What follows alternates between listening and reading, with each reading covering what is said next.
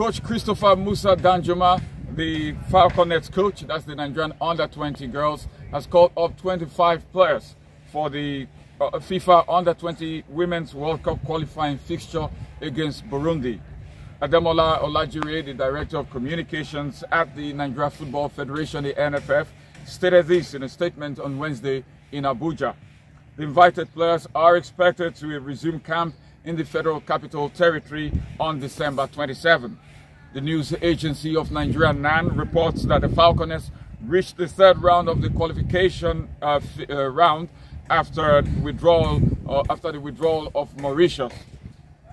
The Falconets edged their counterparts from Tanzania by 3-2 on aggregate in the second round in November, setting up a clash with Burundi, which sent the under-20 girls of South Africa and the Democratic Republic of Congo packing from the race.